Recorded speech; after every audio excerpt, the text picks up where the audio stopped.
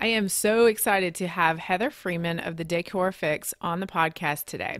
Heather is an interior decorator turned course creator who brings tons of experience and insight that meshes so well into our world as organizers. So today she and I are discussing conflict resolution between our clients and their spouses, as well as some tips that Heather has learned along the way about bringing all of your experiences in your tool belt to the table to give the most value to your client. I know she's going to be a fan favorite, and I cannot wait for you to hear her story. You're listening to the Pro Organizer Studio podcast with Jen Obermeyer. Thank you for joining in.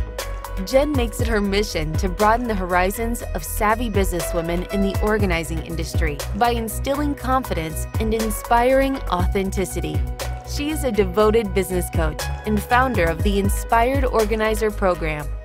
You'll gain new insight into strategies designed specifically for professional organizers. And now, let's get started.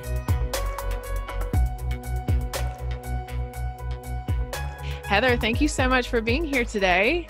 Thank you for having me, Jen. I am super excited. Yay. Okay, so Heather, you have such an interesting blog and business. So for my audience to know, I actually was doing a little bit of research about working with couples and the challenges that come along with like professional organizers.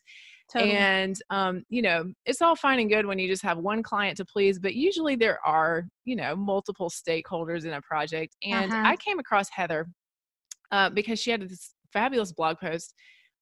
She's an interior designer and she often works with couples to come to an agreement about decorating and design. So I was like, hold the phone. I need to invite her on the podcast so we can talk about how all of this crosses over, because clearly it's all related. So without me going further into that part, Heather, please tell us a little bit about your business and your journey. Yeah. So interestingly enough, I actually started my business back in 2012 part-time, and I was doing staging and organizing. And I'm going to go ahead and tell you my terrible, awful, no good, very bad business name. It was Forte Interiors, which I thought sounded super cool, but I'm like, oh God, I think I put music notes on my business card and my logo. Like it was bad. It was really bad, but. Oh, that's not bad. Everybody's got to start somewhere. But I say that because as a recovering perfectionist, like I had to start somewhere, right? And later that morphed into the main heading of my business, which is the Decor Fix, and a lot of things kind of fall under that. I don't really do as much one-on-one services with clients. I offer more like my programs and my courses. But yeah, let's jump back into that. Working with couples, man, sometimes I would end up in a client's home and I would suddenly feel like I do not have like my therapist license. I am not qualified to be here, and Amen, you're in those moments. right? But then you realize like your client, they've invited you into not just their home, like their sacred space. They've invited you kind of into the weeds of a little bit of conflict in their relationship. So It's like, well, I'm here, I'm going to show up. And I think it's interesting because I found that when I worked with couples, 9 times out of 10, it was a woman who hired me, and whether her spouse happened to be a man or a woman, like she initiated the work. But then many, many times I realized I was working for 2 clients, not one. Yeah. And so that was an interesting balance. And I found that a lot of times before we ever kind of jumped into what was happening in their space, I had to create a space for conversation to happen. Like they had to feel like they could get it all out. And because I was this kind of third party mediator in a sense in the beginning, they were okay to have those conversations that I realized they really had been tiptoeing around, like they hadn't had them yet. And it was happening for the first time with me.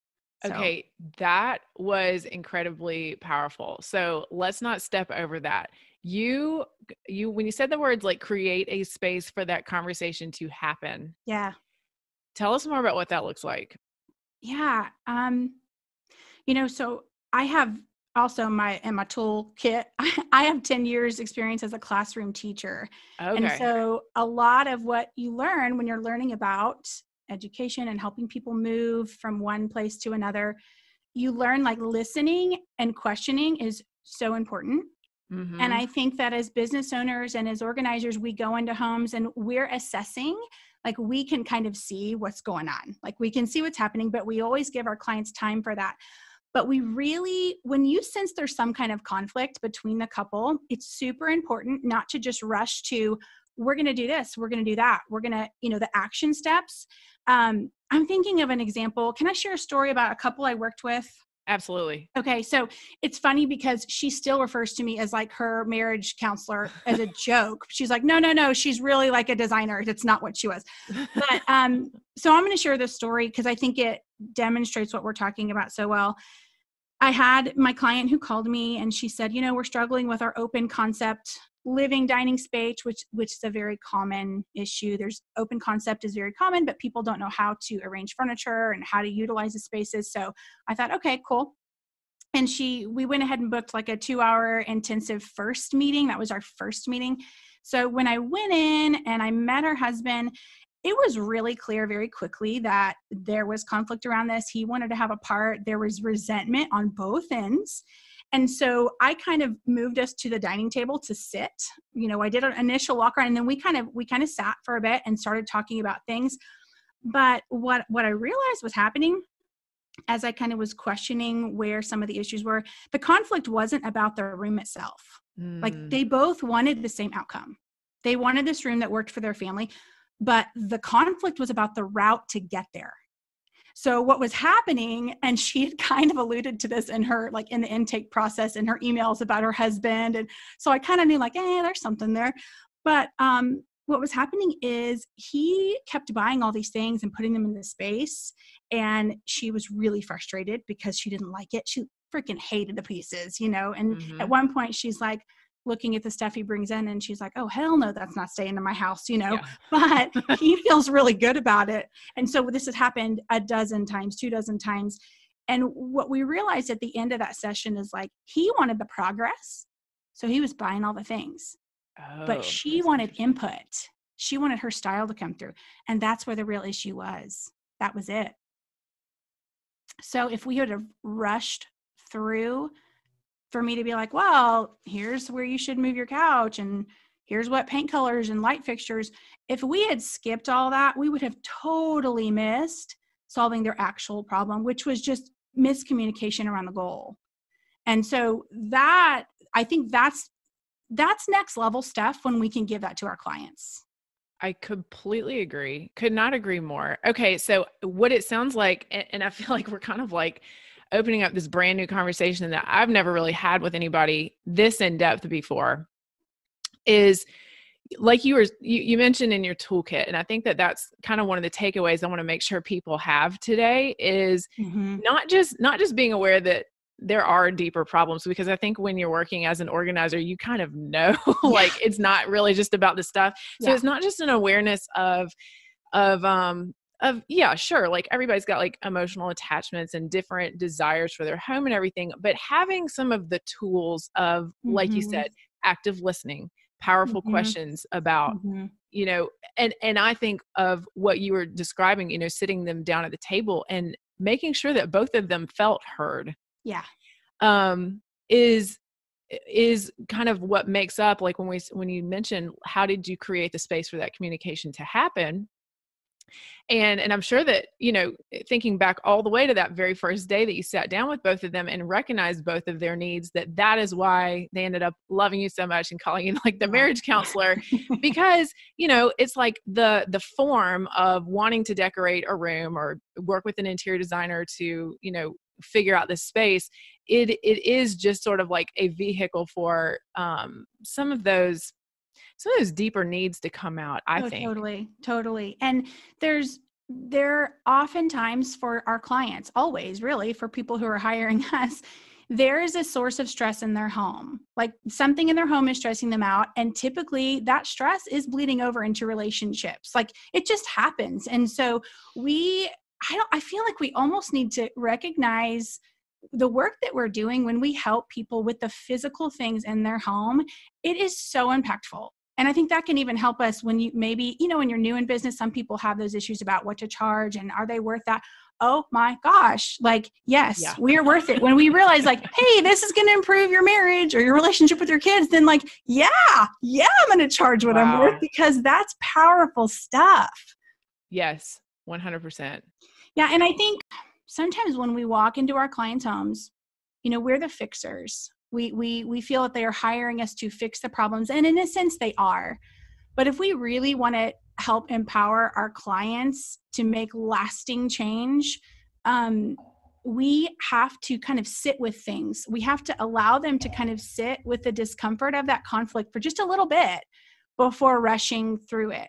Because, again, when you're in someone's home and you sense the conflict and stuff comes up, like, it may be that some of our own discomfort around things might lead us to rush past it, but we just miss that opportunity, because that's when we really connect with our clients. Because it is so easy for us to be like, okay, now that we know what the real problem is, here's the action steps. And the action steps are going to be aligned with the real conflict. But if I don't totally get down to the root of what's actually happening, whether you're working with, couples or even just one client, I think that we just miss an opportunity there for deeper work.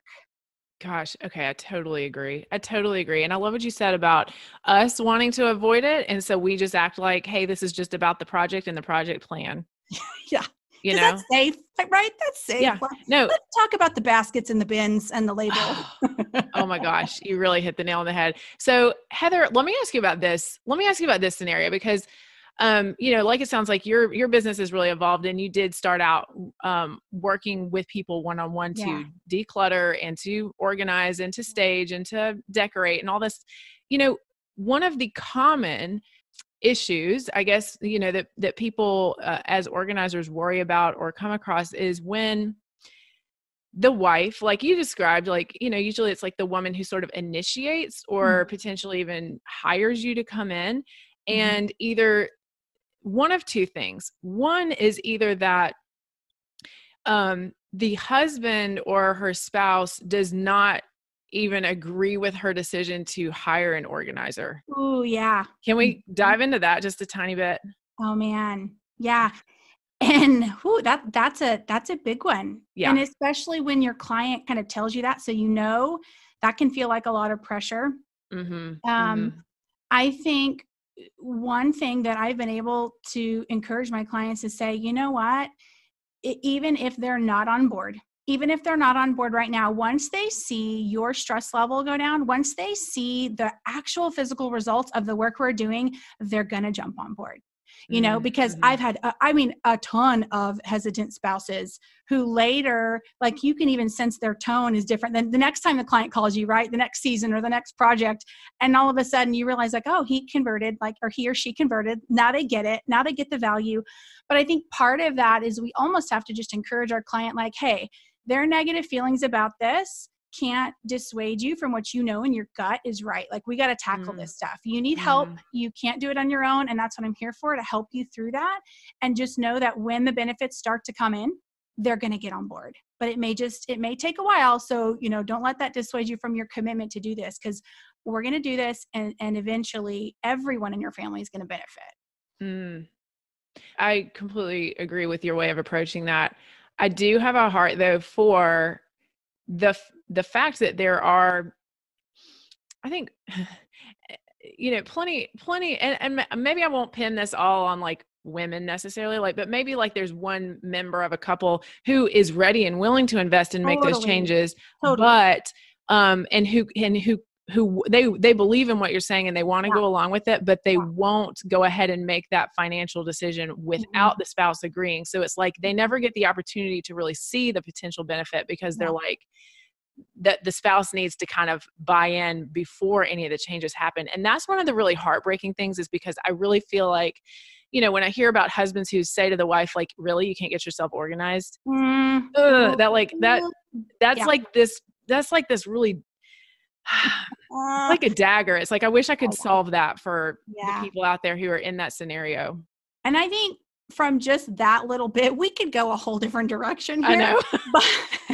But I will say this, in working with my clients, working with now students in my programs, having to help people get past the mindset of like, we are living in the 21st century. And a lot of us as women, we are operating our mom lives and our home lives the same way that our moms did in the 80s or the 90s. And it's like, we live in a very different world. And just because our moms did it, or we felt like they did it and they did it all so easily and effortlessly. And then we're like, why can't I get it together? Like you said, why can't I organize?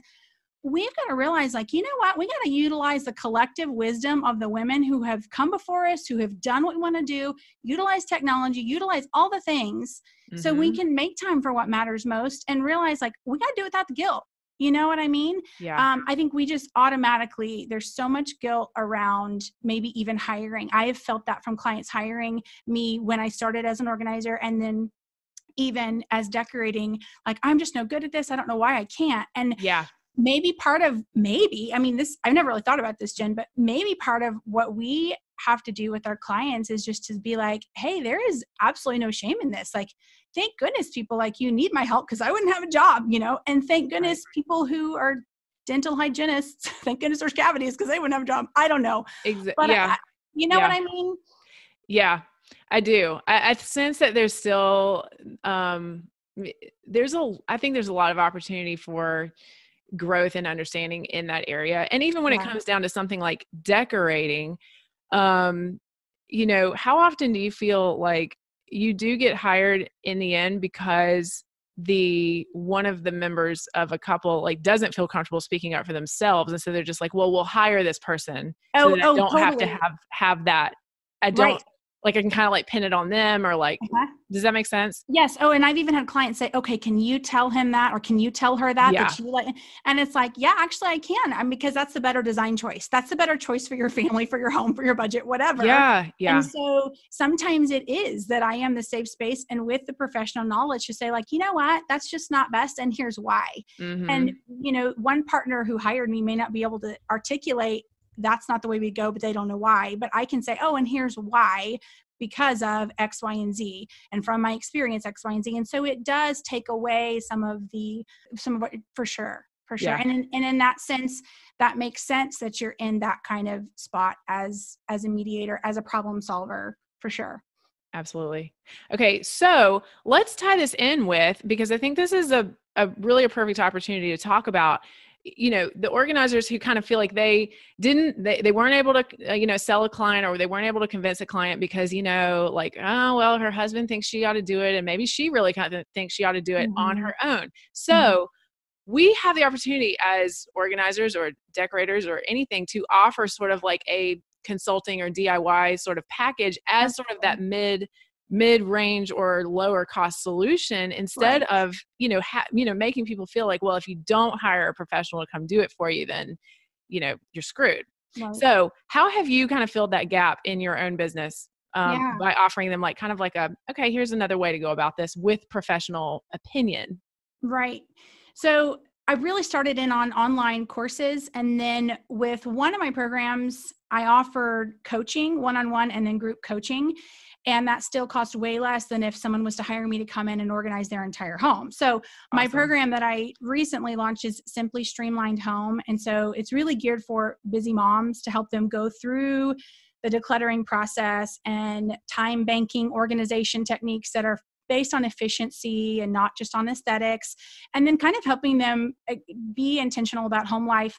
And I walk them through how to declutter and sort and organize all these areas of their home. But And you know, there's no way I could do that with one client for the lower price that I'm offering through the program. But I'm offering that like support. And some of my coaching sessions with my students have been absolutely amazing, because in my mind, I am so comfortable going into someone's home and knowing I can make a huge difference in their life. Like I have no doubt.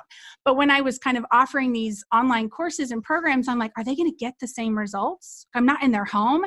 And boy, I kind of had to wake up and be like, yeah, they can. And they did. And maybe what the heck were you doing? Because they have your guidance and your method and they can do it. And it was more about empowering.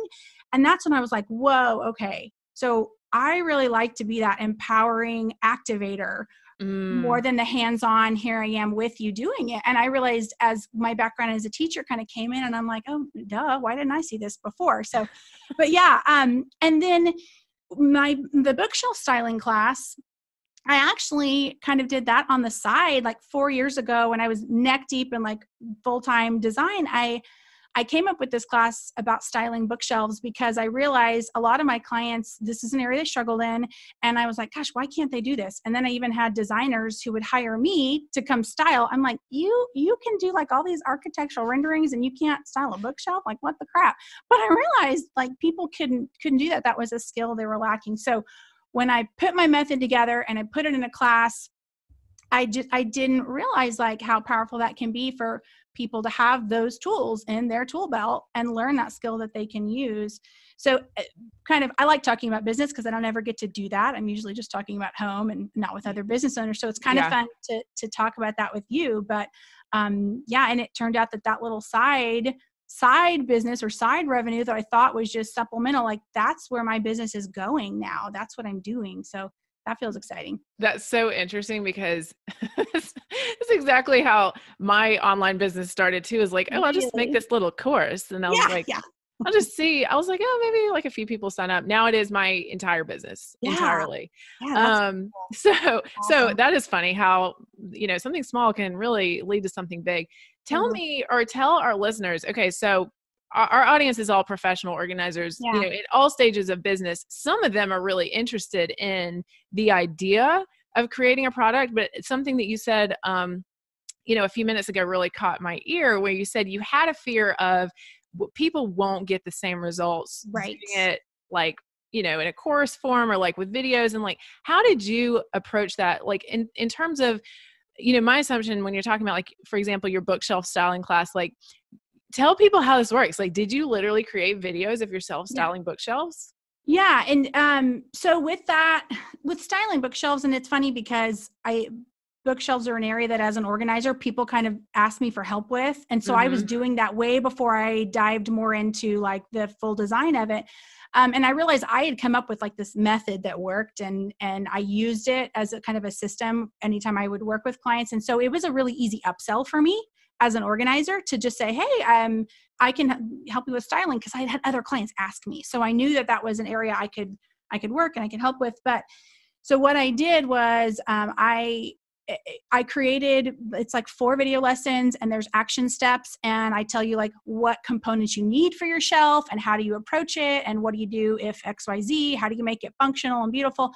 So I recorded these video lessons. I've got like the workbook and all of that attached so that it's basically you're learning a process that you can repeat over and over again. So and to be honest, what's interesting is if organizers could realize like they are natural stylists. Yeah. And I totally agree. You know what I mean? I know a lot of your audience is probably already offering that, but if you're not offering that, oh my gosh, it is a gold mine of untapped money in the upsell, because the easiest client is a client you've already landed, right? And I think sometimes maybe there's a little bit of insecurity. I think I kind of got off on the rabbit trail, Jen. I'm sorry. I'm gonna wind back there. I love all of this. And too, like, I mean, let me tell you, there's people in my audience who don't even know exactly what you mean when you say upsell. Okay. Oh, okay. And so it's so exciting. I know. Yes. Oh, fun. I'm like rubbing my hands together. Goody. Okay. So when you've finished with your client, I think we always need to think about nurturing that relationship with them so that we are their go-to person for any other organizing need that they may have. But when an upsell is just an easy yes for our client to add on a service where we can help them better. So when the organizing job is done, think about like what part of that room would help them enjoy it more. And organizers, like, okay, let me be clear too. When I say styling, I don't mean decorating. I don't mean design. I'm not talking about like picking paint colors or light fixtures or any of that jazz. Styling is just one little aspect of decorating where we arrange objects in a pleasing way. So because you're organizers, like you already know aesthetically what looks good. Way more than the average person, more than your client. So that's a skill that if you could put in your tool belt, a simple styling skill, and just say, hey, I noticed that your bookshelves, we've got some things organized here, but what if we did this? What if we did that? And we said, I can come back and work with you and we can pull some things together. That, and your client's like, oh yeah, I need help with that. Oh, for Yeah. sure. I already love you. I trust you. I know you. You've been in my house. Come on back. Let me give you my money. Let me open my wallet. It's an easy yes. That's what the upsell is for them. That is awesome. And I could not have said it better, because once you have built trust with somebody, it's like, really, are you just going to walk away and say bye? Like, good luck. I'm always talking to people about, just maintaining the work that you did is an upsell, as like a maintenance sort of package. But for those for those women out there who do kind of have that design eye and that styling, like how do I work in, styling or staging skills without when they're not moving, like, how do I do that? I mean, I think that what you, just shared is going to turn on a whole bunch of light bulbs for a whole bunch of people out there. Oh, yeah. And you think about when holidays come up, holiday styling. For sure. Helping with kids' birthdays. I mean, there's so many different things. And you may not, I think it's important too for us to focus on what we want. We don't want to go everywhere in our business. But if styling feels like something like you love to do it in your own home and it feels like a natural fit and you've always felt good at it, that totally makes sense to dive right into that and add that on as a piece. So amazing. Okay. So you said you don't get to talk about business as much. So let me ask you a couple more business questions, Heather. Yeah. I asked you before we came on today, what is one thing that you wish you could tell yourself when you started your business? Oh, yeah. Can you share what that would be? Oh, for sure. And I mean, if I could go back, one, I would tell myself to pick a better business name. No, I'm just teasing. You really didn't like that one. I'm so sorry. Really, I need to work through the shame on that. No, I I would say invest in your learning. Invest in your learning. I totally just wanted to DIY everything. I Googled everything. I read all the books. I got on everyone's email list. Every single there was a new freebie opt-in coming to my mailbox like every day, Yeah. And so you have all these different theories and methods and you're trying to piece it all together. So you're totally scattered. And I just cannot emphasize how important it is early in your career to truly get professional development to accelerate what you're doing. Because oh my God, what you're doing, if I could have done what you offer for business owners 6 years ago, holy cow. And I've heard some of your student testimonials, so I know they're getting amazing results, but find somebody in business who's doing what you want to do and just go learn from them. Mm-hmm. We don't have to waste the time. I know. So that's what I would tell myself. I totally agree with you. And even at this stage in my business, I am still looking for those people and those mentors. Yeah. It's not one and done, I bought a few courses and now I know everything I need to know. I think that is one of the best ways that I can continue to serve my audience. And I'm totally got preacher hands going right now.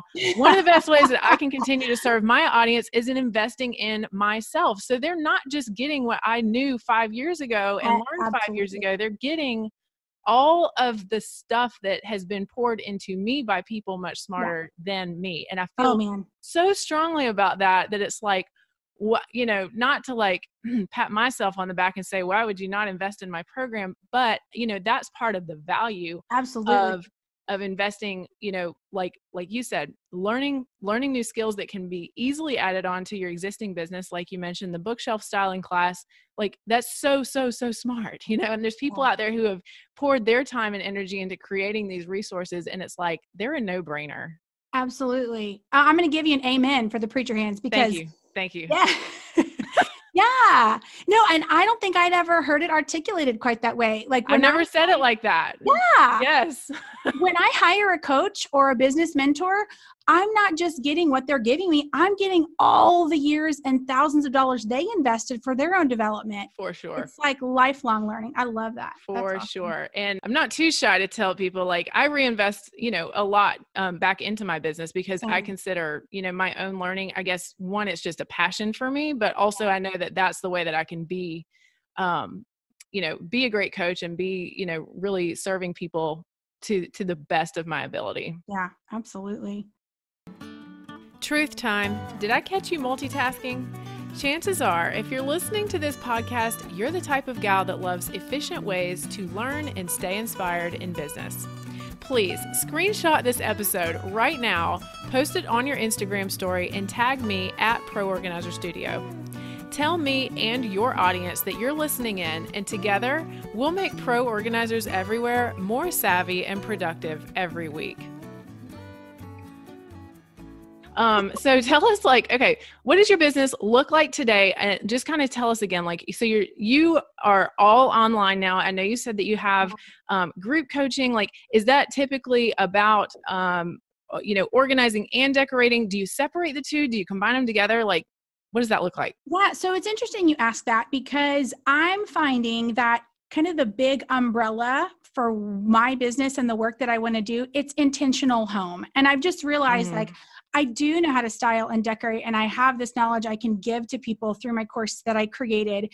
I don't offer coaching in that realm anymore. I don't offer coaching in like the decorating realm anymore. I have, people that I refer to, and again, my course that teaches some of that, but intentional home to me is a lot about like the struggle that as working moms we go through. And so in my program, Simply Streamlined Home, where we really talk about decluttering and efficiency tactics and time banking and being the CEO of your own home, like I love where that. I offer my clients coaching, because I found that that's where they need more one-on-one support. And whether that's in a group or one-on-one is an option for them.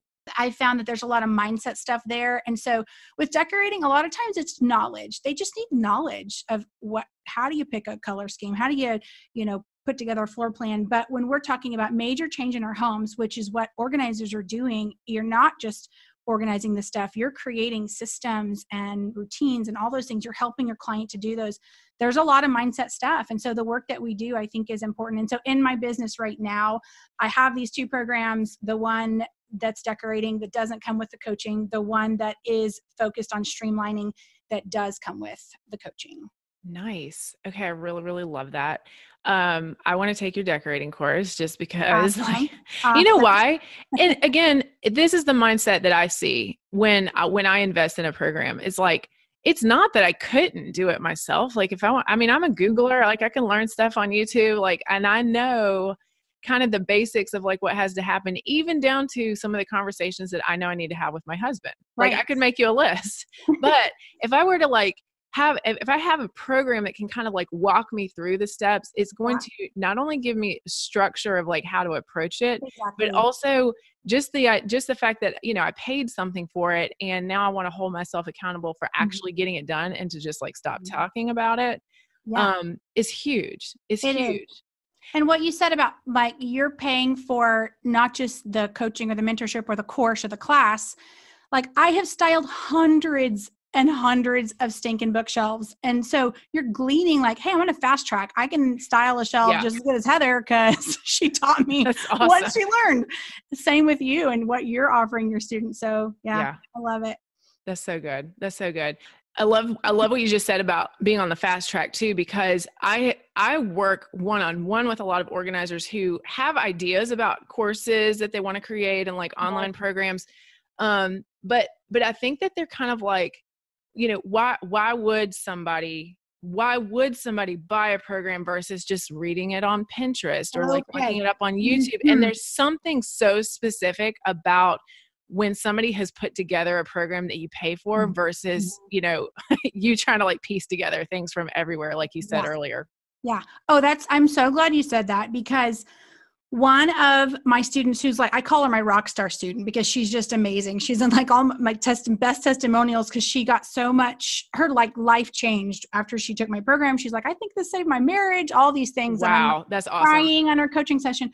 But what she did not buy easily, because she sent me some emails and, you always, if you have any questions, please let me know. Well, she had lots. And one of the questions was, how is taking your course different than me reading a book? I've read Marie Kondo. I've done and I was like, okay. And what I was able to articulate just by her asking me the question is say, yeah, but a book isn't going to walk you through room by room in your house and tell you exactly what to do. They're not going to give you an action step. They're not going to help you reflect and think about where the true issue is. They're not going to give you all these frameworks to use to where, like you said, you have a process to follow, you get faster results.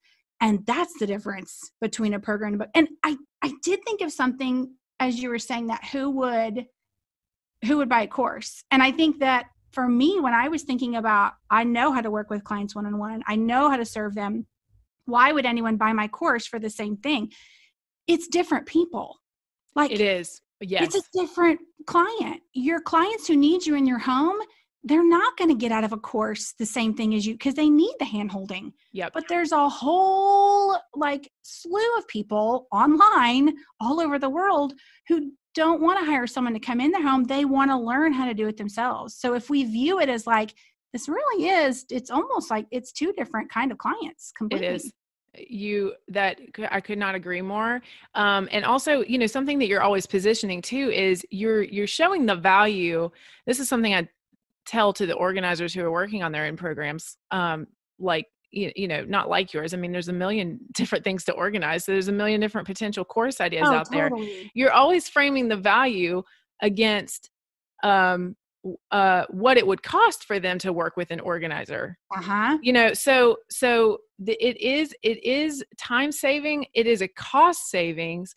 And, there are a lot of people who do completely value professional advice. They just don't necessarily, can't lay out the cost to have somebody come do the decorating in their own home. Totally. And they're just like, I think I could do this if I had the right guidance and the right structure and the accountability and the sequencing of events, which is huge when you're talking about something home related, whether it's decor or organizing. Absolutely. Heather, what I can tell about you is that you do have that trait of just being willing to give and to serve people where they are, wherever you are, and with whatever, experience that you have had. I love that you didn't wait until you were like, a worldwide known guru like Marie Kondo, or had 25 years of experience in the business. Like, you just jumped in and made it happen and offered this for people. And now you've got people who are saying that you saved their marriage. Yeah. And I think, man, there's so much doubt when we become business owners. I realized like I'm a confident person. And then when I jumped into business, it was like, whew, huge confidence hit, huge imposter syndrome, all the things we have to go through. But I just think the thing we have to tell ourselves, and it gets easier like years in, as you tell yourself, like, if not me, then who? I can do this. Totally. I can help people. I have a certain, what makes me is going to speak to somebody that maybe Marie Kondo wouldn't necessarily float their boat, For sure. So if we look at it as like, we are going to attract people to us that are like-minded, like attracts like, we're going to attract people to us that are kind of in that same mode of operating in a sense. And so we have something to give them, and maybe we're the only one who'll say it in a way they can listen. And that can give us confidence, even if our audience is small, even if you got like big old huge goals for your business, if you just show up and serve those people who are in your radar right now and give them 100%, it is just a natural byproduct that your business is going to grow. You serve and it's going to grow, like no question.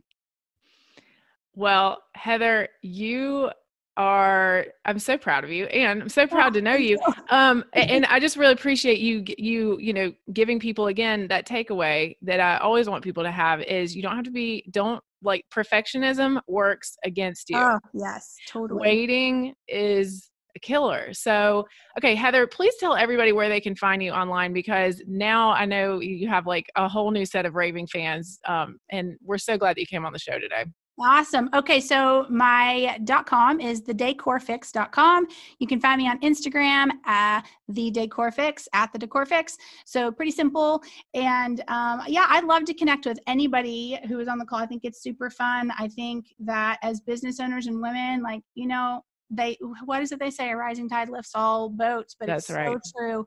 So I have totally enjoyed this conversation. And now, I feel like we got to do it again. I was just about to say the same thing. I know, Heather, we will have people requesting you to come back on.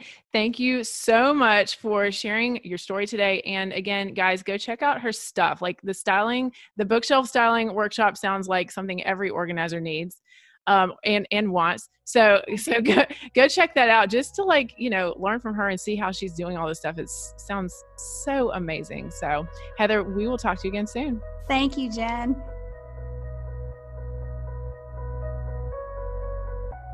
Thank you for listening to the Pro Organizer Studio podcast.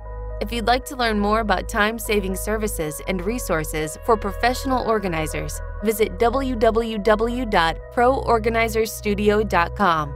And if you'd like to get Jen's roadmap to success for launching and growing your professional organizing business, go straight to www.poroadmap.com.